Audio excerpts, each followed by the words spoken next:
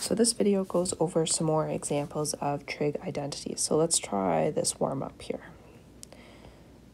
So I'm going to split them into left side and right side. I've got tan squared theta plus 1 and secant squared theta on the right. So I know that secant squared theta is actually 1 over cos squared theta. So I'm going to do some work on the left side to see if I can get it to that.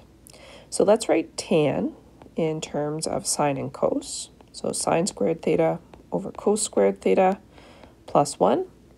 Now I want to go to one term. So now I'm going to use a common denominator of cos squared theta.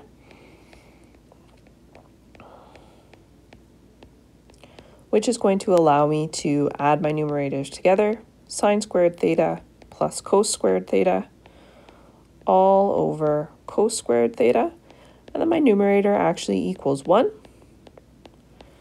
Which means that my left side is equal to the right side, which means that tan squared theta plus 1 is equal to secant squared theta.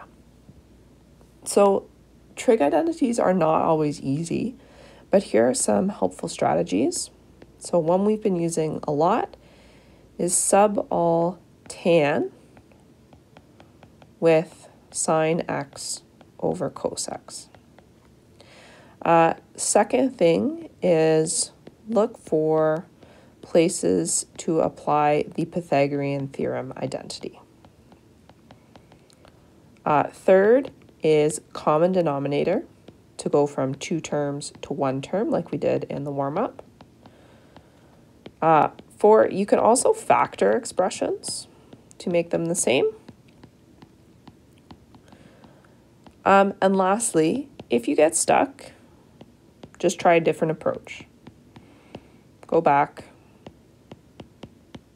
and try again. It's okay to get stuck because your first method might not work. So let's try a couple more complicated examples. So here I've got sine theta plus sine squared theta over cos theta times 1 plus sine theta equals tan theta. Okay, nice complicated left side, pretty simple right hand side. So on my right hand side, all I'm going to do is rewrite this as sine theta over cos theta. And then I'm going to see if I can get my left hand side to match that. So I've got sine theta plus sine squared theta all over cos theta times 1 plus sine theta. And then I'm going to see what I can do. So I don't want to expand the bottom, really. I do notice that I could factor the top into sine theta times 1 plus sine theta. And then looking at that, I notice that I have a common factor on the top and the bottom that I can cross out, which means that I get to sine theta over cosine theta on the left-hand side, which means that my left side equals the right side. Example 2, now I've got some reciprocal trig functions in here to make it exciting.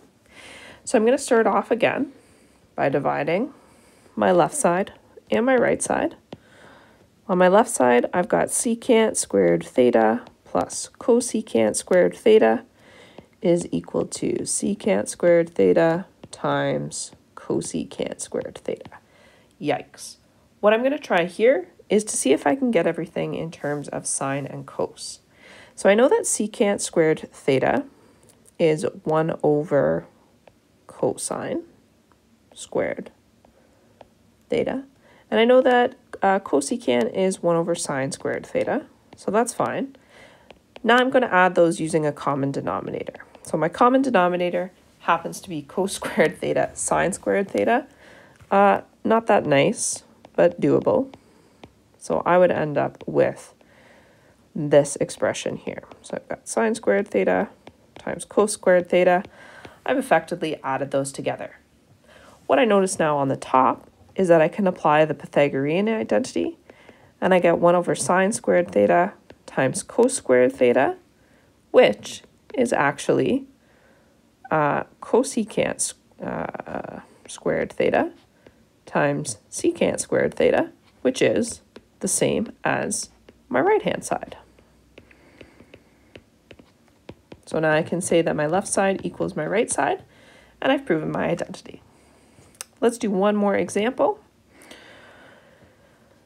Here on my left side, I've got tan squared theta over 1 plus tan squared theta.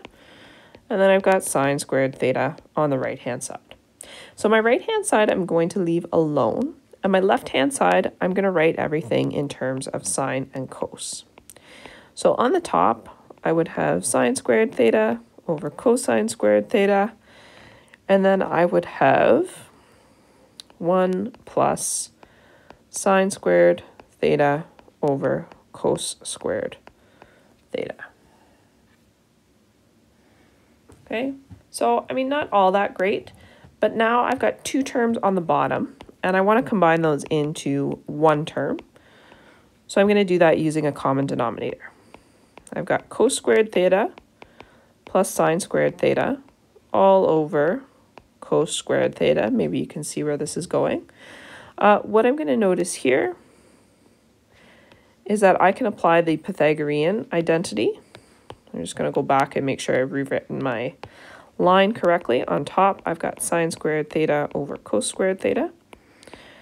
So in the denominator, I can apply the Pythagorean identity. So now I've got sine squared theta over cos squared theta all over 1 over cos squared theta, which is actually going to simplify to sine squared theta, which equals my right-hand side. So therefore, my left-hand side equals the right-hand side, and I've proven my identity.